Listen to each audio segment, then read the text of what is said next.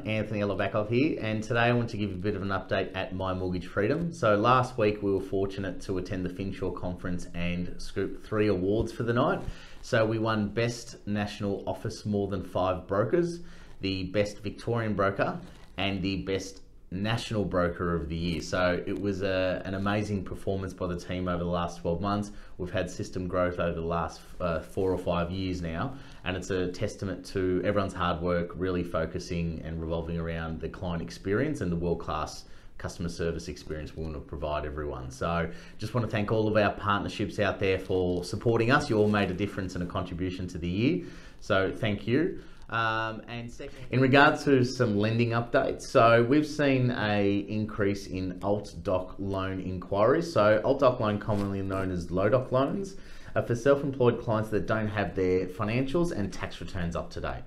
So there might be various amount of reasons why they don't have them up to date, but an alt-doc loan is a loan that is typically 1% higher than the normal traditional home loan. So if a home loan is, in the low 3% range, these may be in the low 4% range, but it's a great alternative that clients can proceed with purchasing or refinancing without all the necessary documents as what a bank would ask for. So these loans are typically verified income through an accountant's declaration, but in some instances we don't feel comfortable with just relying on that. We do ask the clients to provide their BAS statements. So the BAS statements, the amount of BAS statements we require depends on the lender, and it can be as little as 1 BAS statement, can be as much as 4 BAS statements.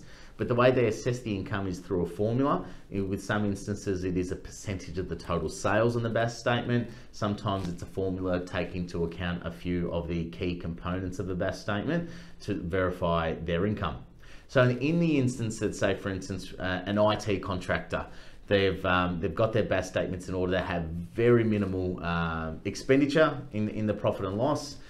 We can use a higher proportion of the total sales figure than, say, a tradesperson that has materials and other costs associated. So it's a real case-by-case scenario that we look at that, and it is a option that self-employed clients are looking for in instances that have the tax returns up to date, and it's one we can educate your clients on and also give you more information to consider when they're making an assessment in regards to the best course of action for their lending options. So hopefully that gives you a good insight, and once again, thank you for all your support over the year in achieving those awards, and until next time.